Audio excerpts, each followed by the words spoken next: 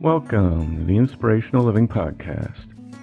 For unique fashioning gifts, don't forget to check out our website, bookofzen.com.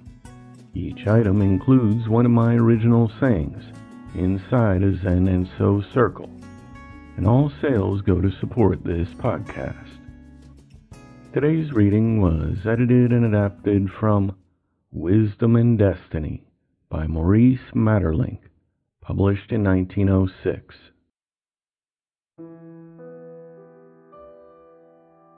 In every age there should be some people who dare to speak and to think and to act as though all people were happy.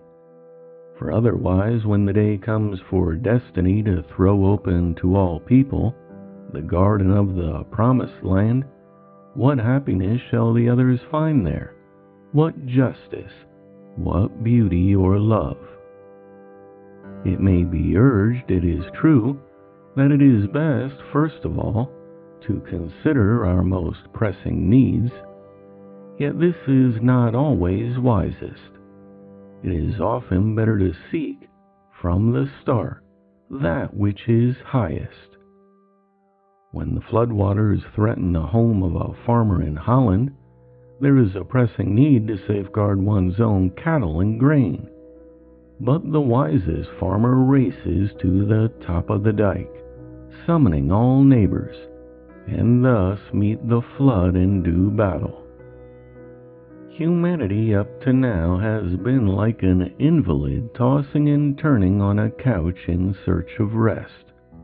And yet the words of genuine consolation have come only from those who spoke as though humanity were freed from all pain. For as we all were created for health, so were we created for happiness. And to speak of humanity's misery only, though that misery be everywhere and seem everlasting, is only to say words that fall lightly and soon are forgotten. Why not speak as though humankind were always on the eve of a great certitude, of a great joy? By doing so, we are led by our finest instincts, though we never may live to behold the long wished-for tomorrow. It is well to believe that we need but a little more thought, a little more courage, love, and devotion to life, a little more eagerness, and one day the portals of joy and of truth will be flung wide open.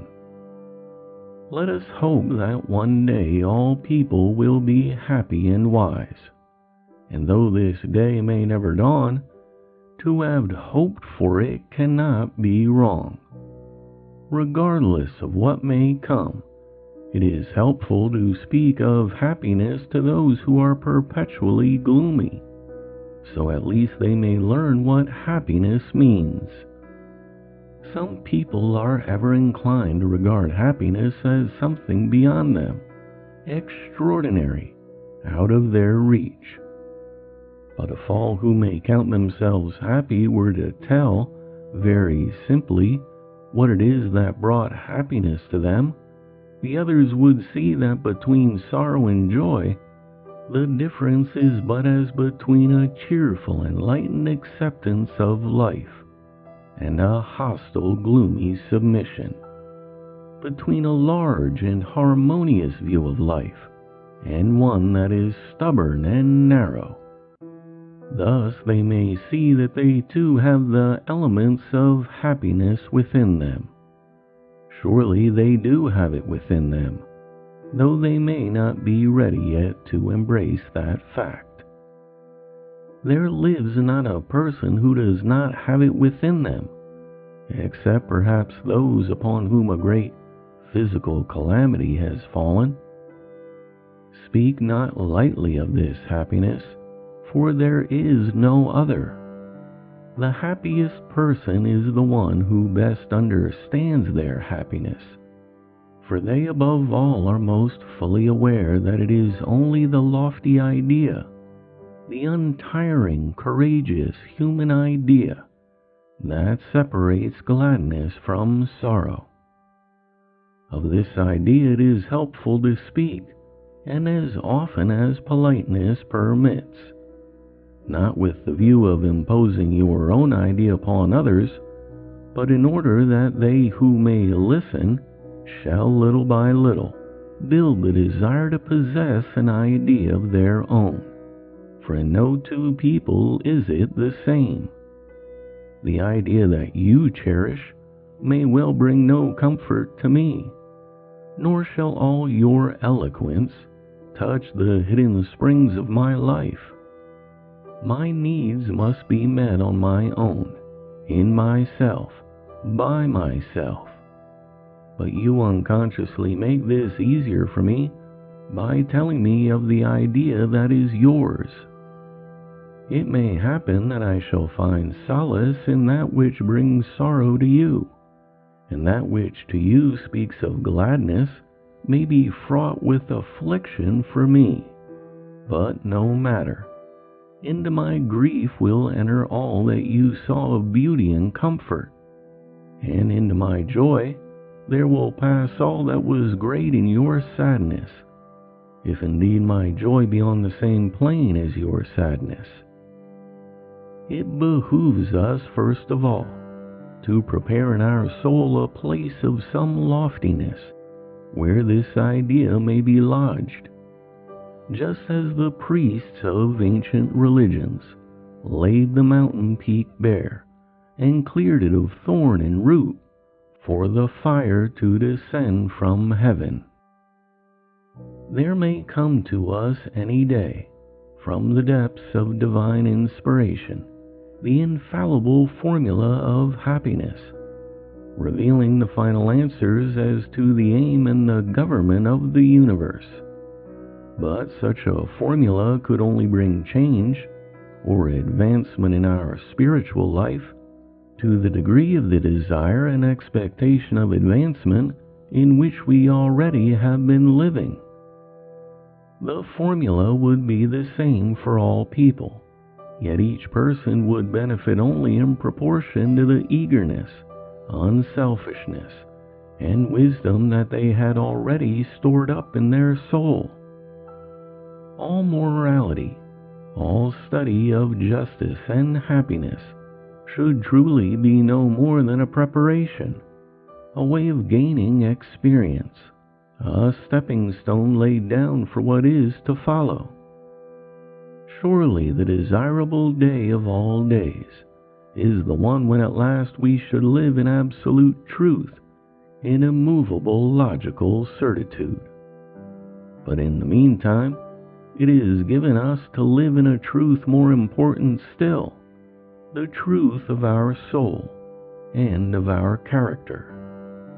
And as many wise men and women have already proved, this life can be lived well, even after making the gravest errors. Forget the mysteries and enigmas of life. Do not let them perplex you. Our life must be lived to the fullest now. And the happier, the nobler your life, the more vigorous shall it become. You shall have more courage, clear-sightedness, and boldness to seek and desire the truth. And happen what may, your time can never be ill spent when acquiring some knowledge of yourself.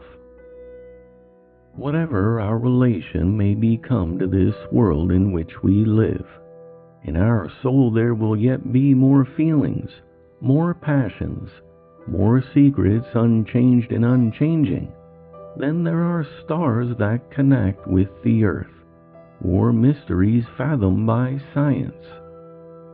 In the bosom of truth undeniable, truth all-absorbing, we shall doubtless soar upwards.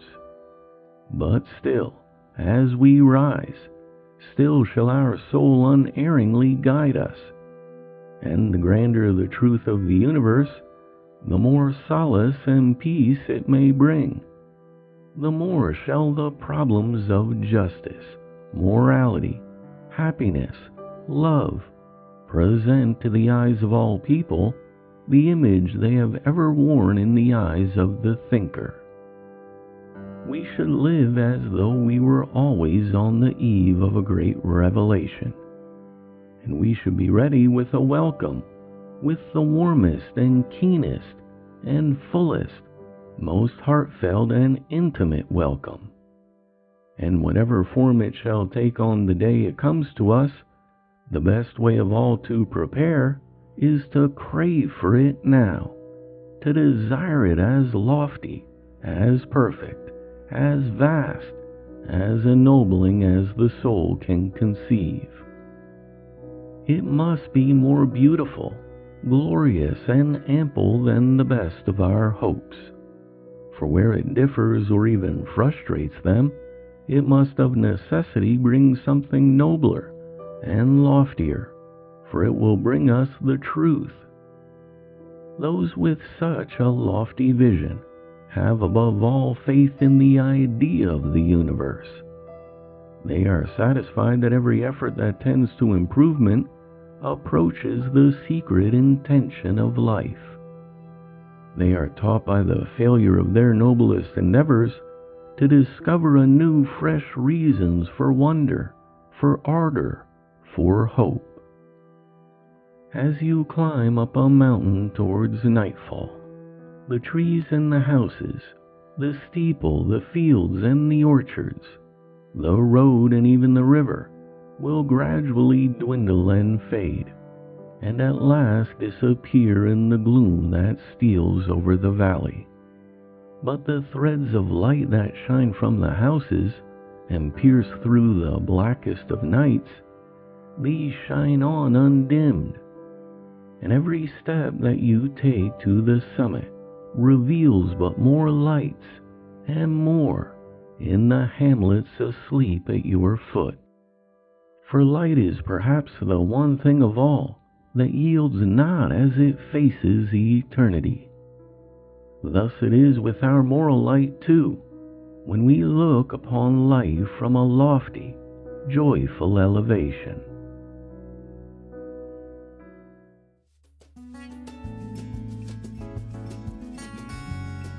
The Inspirational Living podcast is a production of The Living Hour. Learn how our Majesty meditation program can help you achieve greater mindfulness, abundance, happiness, and more. Visit livinghour.org/majesty and use the coupon code INSPIRATION for a 30% discount. Thanks for listening. I look forward to talking with you next time.